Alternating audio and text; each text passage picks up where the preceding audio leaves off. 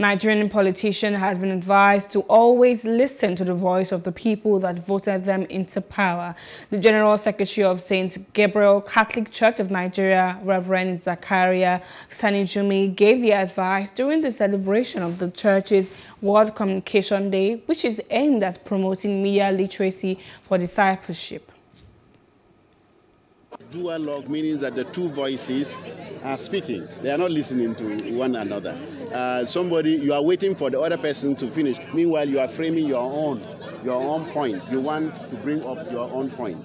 So for that reason, dualogue is not helping us. And that is what is making society, other people to be adamant to see that they emphasize their own points, and whether it means by killing and the rest of them.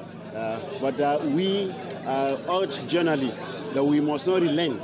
We must constantly also communicate so that others will listen.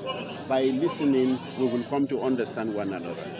The signs we've seen with the primaries simply still point to the fact that we are not listening. Our politicians are not listening to the people. Our politicians keep drumming to themselves and dancing to their drums, not to the people. The signs of the primaries so far is very disheartening and worrisome.